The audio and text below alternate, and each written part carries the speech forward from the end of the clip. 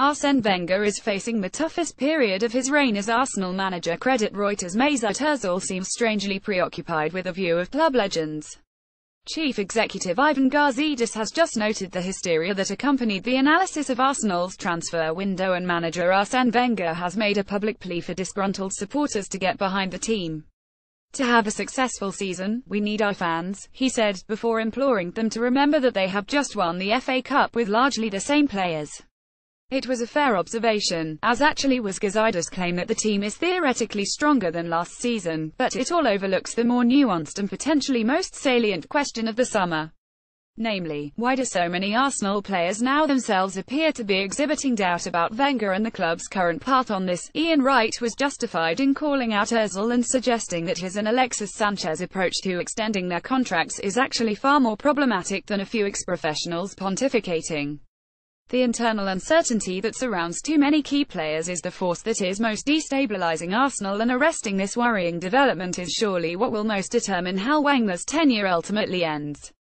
It genuinely feels like one of the biggest challenges of his career as, for the first time, the key question is less about the basic potential of the players but actually the internal certainty of the squad in his methods. How else are we to interpret a situation whereby the two star players are not willing to commit themselves to generous new contracts and have delivered so inconsistently since January, or how Alex Oxlade-Chamberlain took a lower salary offer to join Jurgen Klopp's Liverpool, or why Hector Bellerin was open to leaving this summer, albeit to Barcelona, or why Thomas Lemar was apparently not persuaded to leave Monaco despite knowing all summer of Arsenal's interest. Ian Wright has been outspoken in his criticism of Mesut Ozil and Arsenal's star players. Credit par. Yes, there is always a degree of uncertainty surrounding players at every club, but, even during the breakup of the Arsenal team spearheaded by Cesc Fabregas and Robin van Persie, it never quite reached this pitch. Uncertainty back then only really related to the truly star performers, and, while there can always be one unusual situation, the attitude of a player like Oxlade-Chamberlain, who has contributed relatively modestly in his 6 years at Arsenal, should prompt internal questions. How players like Aaron Ramsey, Theo Walcott, Danny Welbeck and Petr Cech will approach likely contract negotiations in the coming months will be instructive. The obvious danger is that what was once Arsenal's biggest selling point, the chance to develop under Wenger, is being seen rather differently now by those players with the most recent direct experience. If the Oxlade-Chamberlain outlook were to spread internally or indeed to prospective transfer targets, Arsenal would be in serious danger. Gazidis, though, was also justified in pointing out that Arsenal's transfer deadline day was coloured by the Liverpool debacle. That is inevitable in football, and quite what persuaded Wenger to start Oxlade-Chamberlain and Sanchez in the match at Anfield, when he has just signed committed and talented alternatives in Sead Kolasinac and Alexandre Lacazette, was unfathomable. Equally, it would be remiss now to overlook Wenger's extraordinary past strength in moments of supposed crisis and blindly accept that he has somehow lumbered himself with a poor squad.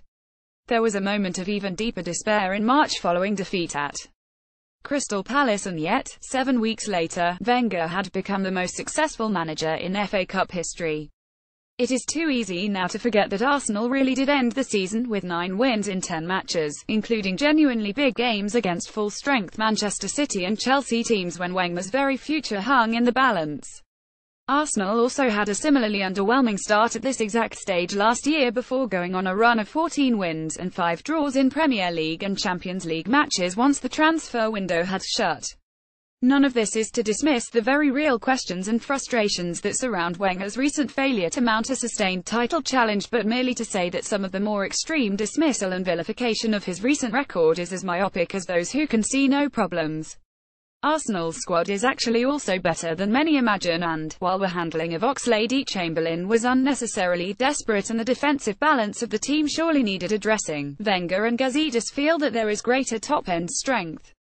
They will point out that they signed 2 priority targets in Lacazette and Kolasinac, who should add more first-team quality than those who left. The success in signing Lacazette should not be forgotten. Credit AFP. Only relatively peripheral squad players departed, and, with Reiss Nelson developing so well, they believe that a homegrown replacement for Oxlade-Chamberlain is already emerging. There is also a feeling that the repeated claim that the directors are only interested in the balance sheet was disproved by the reality of their decisions. Why would anyone who was only interested in money turn their nose up at £60 million for Sanchez, especially once Lamar could not be bought? The justification on such a late bid for Lamar was that Arsenal simply could not have afforded the £92 million that was proposed until City had made a firm Sanchez offer. It all adds some context to a traumatic few weeks, but still does not satisfy those nagging questions about Wenger, and whether he will now galvanise a dressing room that needs to believe in his project.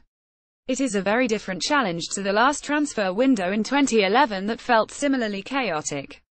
Back then, it was more about making do with a squad that contained the likes of Andre Santos, Yossi Benayoun, Emmanuel Frimpong, Sebastian Skilasi, Marwan Chamakh and Johan Joru. For all the pessimism, Wenger now has considerably more armoury. He just needs to get it aligned and pointing again in the right direction.